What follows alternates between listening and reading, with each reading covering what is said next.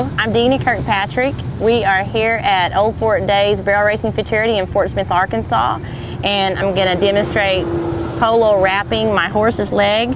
I love these. I would like to stress the importance of knowing how to use them.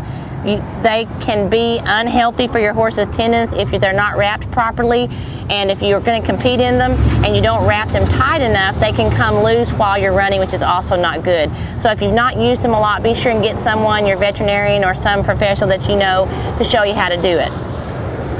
Always go from the inside to the outside. That's a key thing.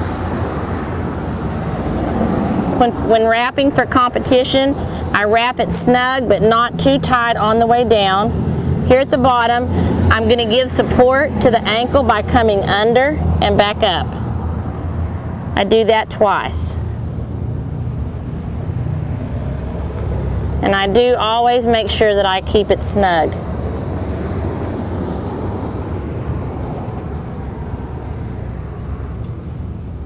Another thing about Polo wraps, once you get them on properly, a lot of people, when they're going to use them in competition, will use electrician's tape or something, but be sure that your Velcro is fresh and good, which Classic Equine always has good Velcro, and make sure it looks nice and smooth like that. Also be sure you don't get wrinkles under there.